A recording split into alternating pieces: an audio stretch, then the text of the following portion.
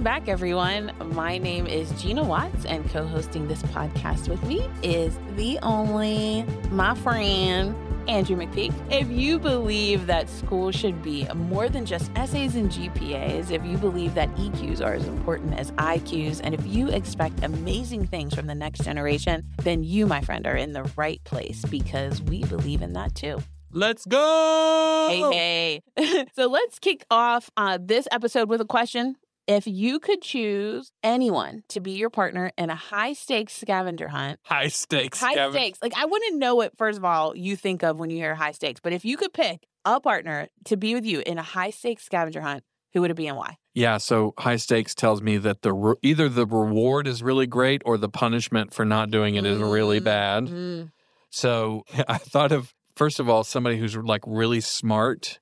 So I'd want somebody like Sherlock Holmes. That's who I first thought of. I love it. Yeah, who can help me work through all the clues and stuff. But I also think I need a hype person who's going to be like, we got this, guys. We got this, guys, you know. And I can't think of a better person than Gina Watts for that. So. I made the So cut. me, you, and Sherlock Holmes are going to solve these clues. I made the cut. Thank you. You're welcome. So when I think about this, you know, my mind went to like a famous person. But then I was like, you know, I don't know about you, but I watched Amazing Race. I have seen The Amazing Race. Yep. So I have a... Probably not like you have. No, but it's like appointment TV. Got right? it. Like, Okay. So my husband and my son, my oldest son, always say, Mom, like, you know, we're going to go do Amazing Race. And I'm like, no, because I don't want people to see how we need to interact to solve it, right? So when I think of a high-stakes scavenger hunt, I think of like Amazing Race because you need someone who like will push you, but also like who will listen. Like you have to be a team. And so I think I could adopt the model that you adopted. I would need like my husband or my oldest to be with me. Not both, but one of them. Okay. Because they both would be pushing me. Okay. And not listening to me. And then I need someone who they would probably listen to. I still have to come back on that one. I need a third person to like balance it out. But yeah. Okay. Because they'd be like, just go, just do it. And I'll be like, I don't think that's right. Yeah. I think we made a wrong turn. Yep. And they'd be like, no, we're right. You need a person who's thoughtful and who is stopping and going, wait, here's what we didn't think about. Yeah. So I feel like there's a reason you asked me this question. I always have reasons for asking questions, whether you know what that reason is. Or whether we ever arrive to it. Yeah. Right? Well, today we're talking about the crucial role that trust plays in schools. And in the same way that you wouldn't let just anyone be your partner in a high-stakes scavenger hunt, you wouldn't want to just put anyone in front of a group of young people. Yeah. Totally. Trust is the foundation upon which successful schools are built, and it fosters an environment where students feel safe, teachers feel valued, and parents feel engaged. Yet establishing and maintaining trust in educational settings is often challenging. Yeah. And it probably looks different at every school. And so I feel like to kick us off, we need to get a little objective, get the data on trust in schools. Yeah. And so you and I might perceive there's a problem, and I think there is, but the question is, does the data support that hypothesis? So you know what that means. It's time for another deep dive with our resident data nerd, Mr. Cam Turner. Thank you, Gina, and what's up, everyone? Welcome back to another Data Dive. Today I have a few findings about the impact of trust within our schools. Let's get right into it. Number 1, research has shown that high levels of trust among school staff correlate with improved student outcomes. According to the Pew Research Center, a staggering 82% of teachers believe that the overall state of public K-12 education has worsened in the last 5 years, with only 5% saying that it's improved. The quote-unquote trust gap often results from high rates of leadership churn within our schools. A study by Finnegan and Daly highlighted that nearly 51% of leaders in mid-sized urban school districts left their positions within a 4-year period. This turnover rate disrupts not only our relationships, but it erodes the trust within the walls of those buildings, making it difficult for new initiatives to take root and for consistent leadership to be established. And lastly, number 3, research shows that family engagement is a critical component of a successful school community. When families are actively involved in their children's education, students not only perform better academically, but socially as well. However, the trust between parents and schools has often been fragile. A survey conducted by the Education Trust found that only 43% of parents and 45% of teachers reported that their schools provide clear information to the families about their children's academic progress. Furthermore, 20% of parents felt that they did not have enough opportunities to engage with their child's school, and 15% noted a lack of active communication from the school about these opportunities. So, Gina and Andrew, there's a lot to process here. I'll leave that to you all. Thanks for joining me for another Data Dive. Honestly, that data was even a little worse than I thought. Me too. I knew there was a problem, but yeah, that was shocking in some ways. To me, I think the most interesting finding, though, but I guess not surprising, is the relationship between trust and turnover, right? So if I have a new leader every couple of years, how am I ever going to gain enough relational capital to trust a hard decision that leader makes? I remember being at a school several years ago, and they said, we have had 3 principals in 2 years. Wow. It's that's a bad track record. Wow. How in the world am I supposed to trust people in that situation? Well, and you start to look at it. I had a similar experience when I was in higher ed that we had a long-time leader, 30-year leader, and then we moved to a season of kind of often turnover, right? So when the interview process started for the person who actually has just completed a tenure, I remember liking him during the interview, and I told him, I said, I like you. And he's like, well, that's a good thing. And I said, no, I'm not ready to. Yeah. Because I was so used I'm to afraid you're going to be gone. Yeah, I was so used to being disappointed. And I said, either you're super egotistical and you think you can fix this place, or you might actually you're really good. And I am proud to say the latter. That's great. But it's a reminder to me that there is a relationship between trust and risk. Yeah. And each year, school leaders are asking teachers to enthusiastically embrace new ideas, changes to policies and procedures, and even adjustments to core elements like curriculum or the school calendar. Those changes are risky for teachers. If your trust isn't established, right, a teacher is unlikely to want to go along. Andrew, you and I have talked about something you've been working on about how trust is formed. You have something you call the 6 levels of trust. Could you walk us through that? Yeah, absolutely. I think I'm going to talk about 6 levels of trust. There's so many people who have written about and studied trust. This is just one way to think about them. But as we are moving from a more what I'll call a shallow trust to a deeper trust, typically that happens because we've done something to create that connection. So I'll apply this to schools all along the way. So I think level 1, the most shallow form of trust, is what I call an unknown recommendation. So this is the equivalent of an online rating on Amazon, 4.5 stars on Amazon, or perhaps a recommendation quote on the front of a book, right? Somebody you don't know says it's really good, and that can carry some value, but not much, right? So if it's buying something for $20 on Amazon, 4.5 stars, that's a good enough reason to buy, right? But if your superintendent stands up and said, hey, we're just hired a new principal because he had over 500 connections on LinkedIn, you would think that guy was crazy, right? Because if all the value, or you were making this really big, risky decision, and the only thing you would assess was what people you don't know thought about it, then you wouldn't actually have a lot of trust in that decision, if that makes sense. No, it makes so much sense. So level 2 of trust, I would say, is about association or expertise. This is when we trust somebody because they are affiliated with something else that we trust, right? So if you heard that new hire that came along has a PhD from a prestigious university, you would probably create a little trust in your mind, right? Without even trying to, because that person is associated or has some level of expertise, right? Same thing happens if somebody stands up in front of you and they're introduced as being, this person has been to X number of countries and spoken to this many number of leaders. You would go, oh, well, they must have something great to say, right? All they got to do is make one bad decision or say one thing that you got some question marks about, and it's all going to fall apart. So the trust is still pretty shallow in that situation. It's like, when you gave that example, these are so good. I hope you guys, I'm a nerd that takes notes. So I don't know about our audience if you guys do that, but I think you should be taking notes because this is some good stuff my friend's dropping. But when I think about, the example you gave of being on stage, and that association or expertise trust, it's important. But to your point, it's important to a point. Yes. And sometimes, we get into this space of consumerism. You talked about the unknown level before this, but it's we're so consumer oriented. We're so much well, so-and-so said it was good.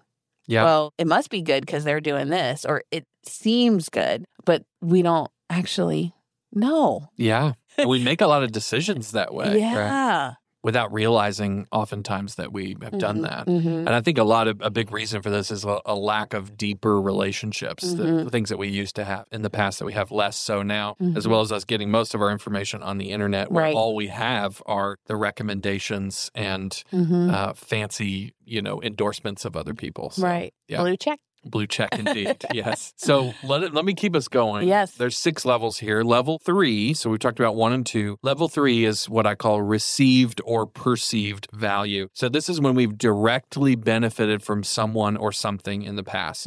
So for instance, we're more likely to buy books from an author whose past books we enjoyed, right? Andrew McPeak. Yeah, if you're so inclined. We're more likely to trust the decisions of a leader who made decisions that benefited us in the past, even if we don't know that leader personally, right? We get calls all the time from people who go, hey, I saw Tim Elmore speak at such and such place. Right. Could I bring him to my event? What they're saying is, I received value from that. I've never met him personally, but I got value from him, and so I'd love to have him. So the trust is getting a little bit deeper because I had this personal, it's not personal, but I received value from this person, even if I never actually shook their hand.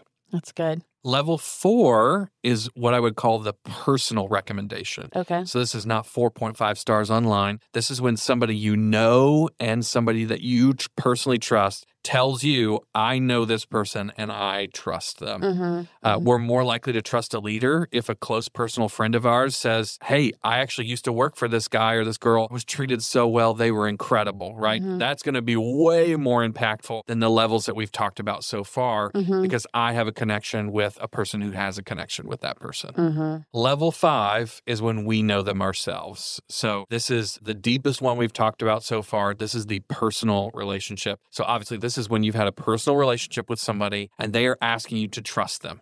Ultimately, this is about 2 things. Time. How long have I known this person, right? So the more time that I've had with them, the deeper that personal relationship is going to be. But it's also about competency, right? The more times I've seen that person make a positive choice, the higher degree of trust I'm likely to have in them. So even in the face of very risky decisions that person might be making, if I have a past history with them of, hey, they led me through hard times before, that's probably going to help me a lot. This one is so good and so important. And I know we need to get to level 6, but if we could pause here for 1 second and, kind of like park the car for a minute. I think sometimes we mistake personal relationship. Maybe there's even something like a 4.5 in between 4 and 5 of what really is happening when we look at leadership and supervision in our organizations. And what I'm getting at is that we think we have personal relationship with those that are in our charge, but really we have more of like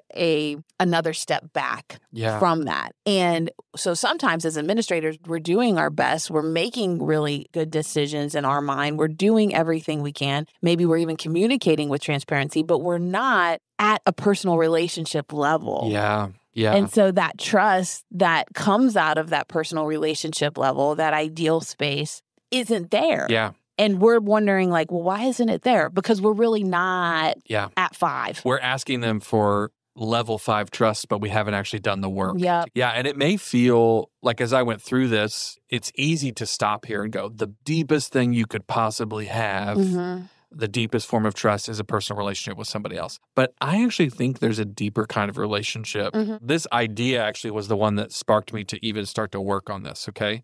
I think there's a level 6, even beyond just I have known somebody a long time and they proved competent in the past. I think level 6 is about a history of past challenges, a history of past experiences together. You don't just know that person, but you've actually walked with them through challenging situations or experiences. Maybe you've managed a crisis with another leader. There's an even deeper bond in that case that would extend beyond the amount of time you spent with somebody else. This is especially true, counterintuitively perhaps, if this person has actually wronged you in the past and then they sought out forgiveness or reconciliation with you, I think there's very little as powerful as the bonding agent of a healed hurt, right? We've been through this challenge before. You sought my forgiveness, and I trust you in a way that I couldn't even trust other people. So, think about how bonded we were with those with whom we spent most of them out of the pandemic with, Right. We went through this shared experience. And what's really interesting is marriage is a really good indicator of this, right? Because I've been married to my wife for coming up on 13 years now. And in 13 years, she and I have a tighter, more trusting relationship than people who I've known much, much longer than that, right? Right. So it's not all about time. It's also about what you've been through together. And if there is a silver lining, and there are probably a couple, honestly, about the pandemic and some of the challenges of the season we've been going through in the world of education, it's created opportunities, if they were capitalized on, for deeper trust and deeper bonds to be established.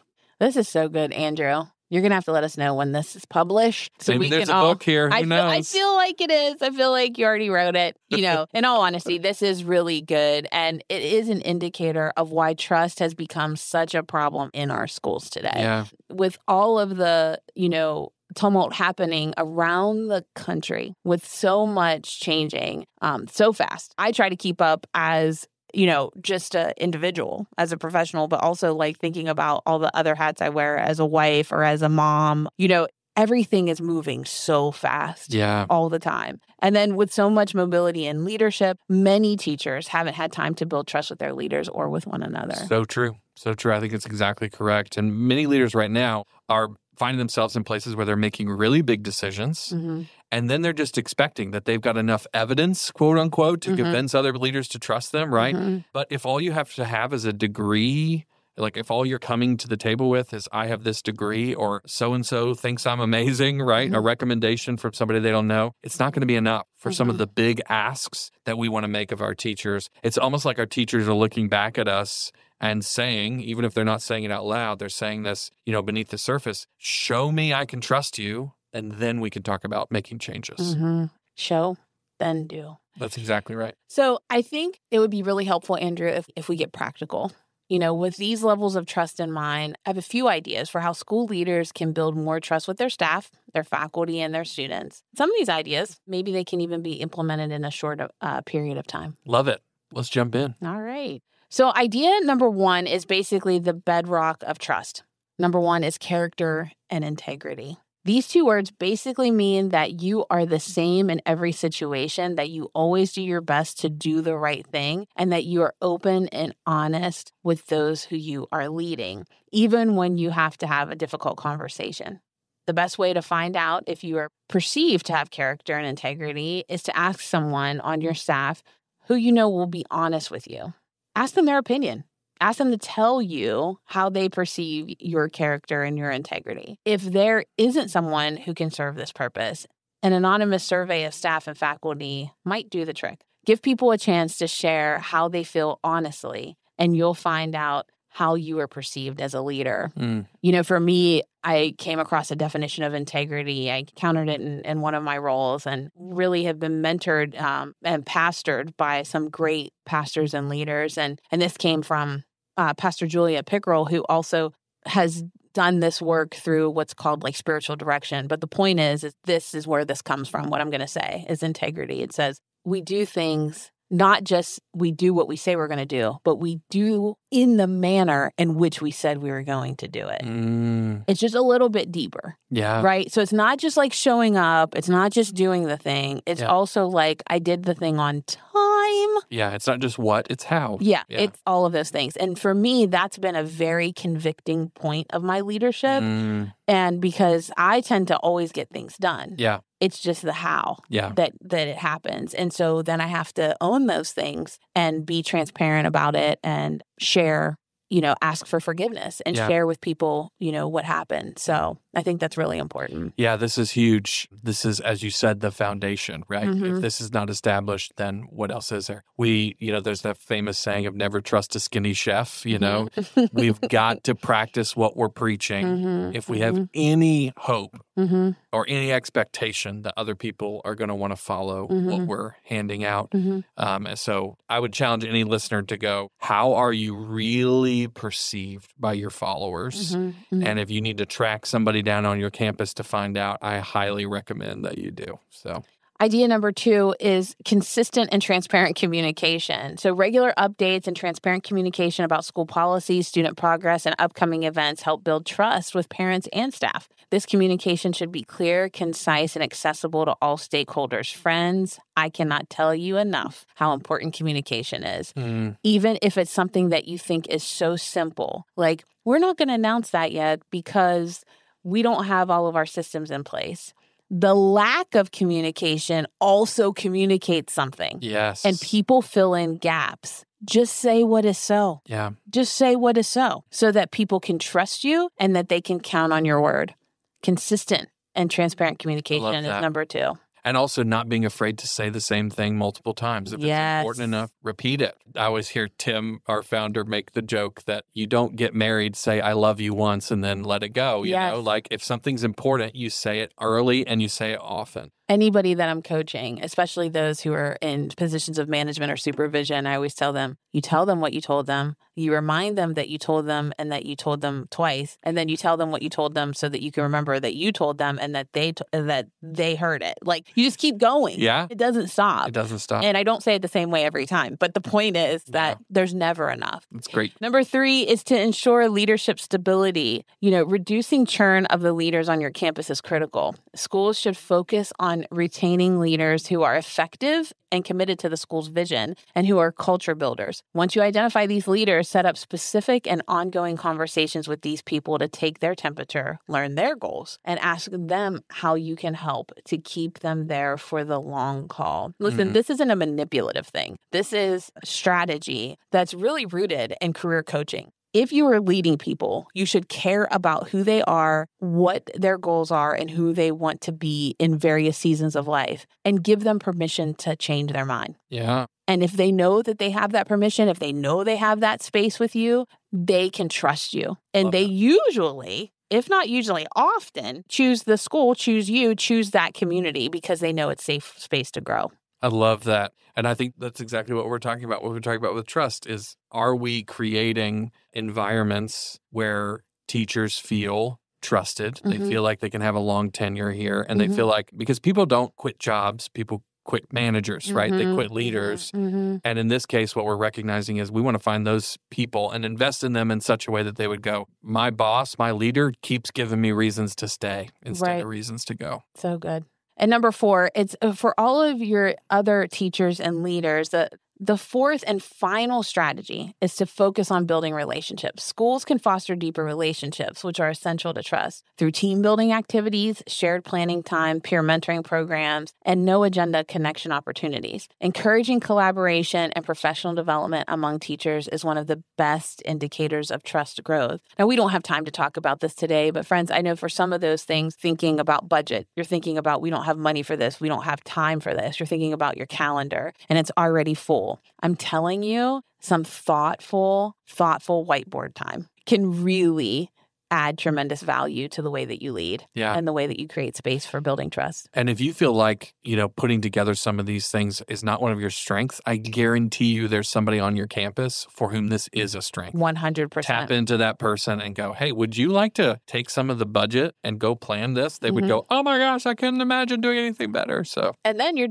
building trust. You're building a relationship with them, absolutely. Right? So building trust in schools is an ongoing process that requires intentional effort and commitment from all members of the school community. By focusing on transparent communication, leadership stability, and strong relationships, your school can create environments where trust flourishes. As schools work to rebuild trust brick by brick, they lay the foundation for a stronger, more cohesive educational community that benefits everyone: administrators, faculty, staff, students, and families. It benefits everyone. Gina. Yeah, buddy. Those were some good ideas. Thanks, friend. Dude, thank you for leading us, for challenging us. I'm thinking there's a few people listening who might feel like they have a little bit of a to-do list after today's episode. I mean, it's okay because I also have a to-do list. Yeah, I do too. I mean, we talked a lot. Yeah. But I feel like we gave ourselves a to-do list. People don't realize we are literally taking notes on what each other are saying as we're recording these podcasts. 100%. Yeah. But in order to capture something important from today's time, I think it's time for a DMI. Yes. All right, so DMI, if you have not listened to this podcast, stands for Don't Miss It. This is where Gina and I pull out one thing from today's episode that we want to make sure you do not miss. So, Gina, do you want to kick us off? What's the best thing you heard today? It might even be something that you said today.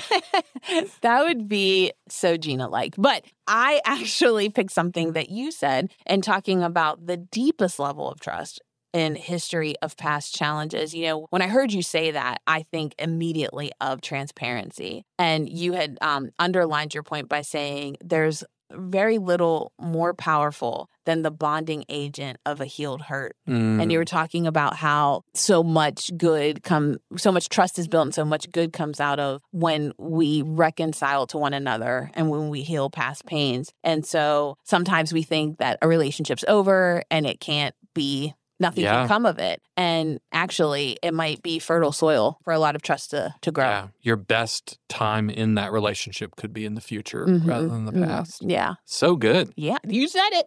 I just repeated it. All right. Well, I got to do something you said. I think you gave a lot of great advice, but I think the one that really resonated with me, because it's such an important issue right now, is building and maintaining leadership stability inside of the school. We saw in the data that many teachers are going, it's hard for me to trust anybody in my school because nobody stays long enough for me to learn to trust them, right? So as school leaders, if we would take an opportunity, sit down. In fact, I want to challenge people listening to this right now. Write down your top 3 leaders in your school. One of them might be somebody you hired a month ago, right? And you go, that is a special person. I don't know what it is, but that's a special person. Could be somebody that's been in your building for 40 years. I don't know. But I want you to write down those top 3 leaders, whomever they are, whatever age they are, experience, whatever, and make a plan for sitting down with them, investing in them, because you're recognizing that there might be some turnover that happens, but I got to make sure that the people who are doing the best job of building culture here stay and that they're invested in. I think that feels like playing favorites almost, and it kind of is, right? But I heard a great leader, Andy Stanley, say, do for one what you wish you could do for everyone, right? And I think that's what great leaders do, is they recognize where the biggest return on their investment is going to come, and that is with those people who are building culture. So I loved that advice, Gina. Thank you. And thank you, Andrew, for just leading us out today and sharing from your heart this work on trust. Thank you for you too. Yeah, this was really good. Teamwork. I love it. Thanks for joining us today on this episode of the School on a Mission podcast. Now, before you hit skip on to your next podcast, we've got that challenge for you. You know the deal. Grab a pen, a notebook, a sticky note, or even the back of your hand and write down one action step you're going to take this week. Maybe it's something you're going to do, something you're going to investigate, something you're going to read more about, or a person you want to meet with. Andrew just said, write down 3 people's names. So take a minute, do the do. You got it? Perfect. Now DM us on Instagram or TikTok and let us know what your action step is. We are excited to hear from you guys, and we want to know that you're listening, you're tuning in, and that you're taking action to be a better leader. Until next time, stay curious, stay bold, and keep leading your school on a mission.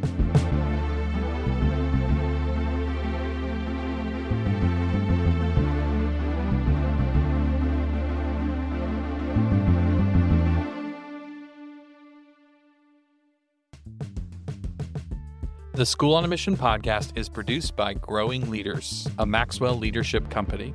You can find out more about Growing Leaders at growingleaders.com. We'd like to thank Ed Trust, the American Federation of Teachers, Springer Link, and Pew Research Center for their research that contributed to today's episode. For a list of all sources, check the show notes. This podcast was produced by Angelica Oliver. To find out more about the School on a Mission podcast, head over to schoolonamissionpodcast.com.